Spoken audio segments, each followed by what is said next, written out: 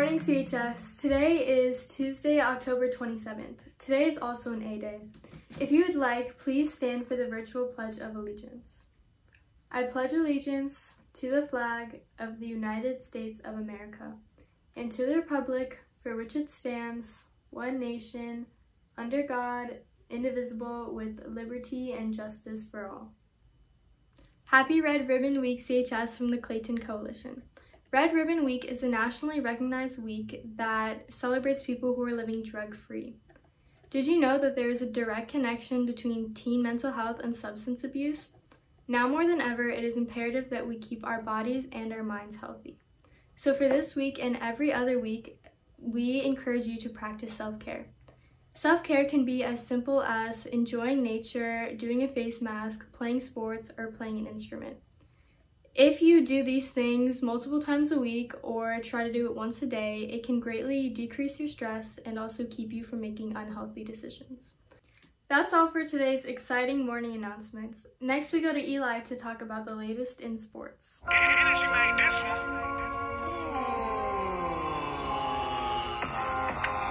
I'm a Coochie Man. Do you know the Coochie Man? Morning, CHS. My name is Eli. I'm here to bring you today's sports report, which is brought to you by Clayton High School's Greyhound Times podcast. Alright, so over the weekend, my CDS just absolutely crushed. I mean, crushed the girls' field hockey team. How does that feel?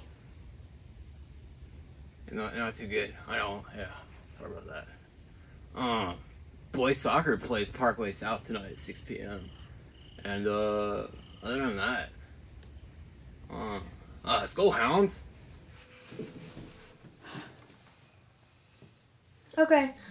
I'm not reading off the computer, by the way. I memorized all this. I'm just gonna be looking in this direction. Yeah. Okay. Thanks, Eli. Audrey here to announce the birthdays. Happy birthday to Mackenzie Gomlin and Riley Carter, and happy birthday to those celebrating between now and next episode, which is only Olivia Nafsger. Now to you, Lucia. Sorry if I mispronounced those. Guys, it's really starting to get cold out today with a low of 36, a high of 45, and a 50% chance of rain. Tomorrow the sun might be back out, it might not. There's a 30% chance of rain with a high of 52 and a low of 39. Do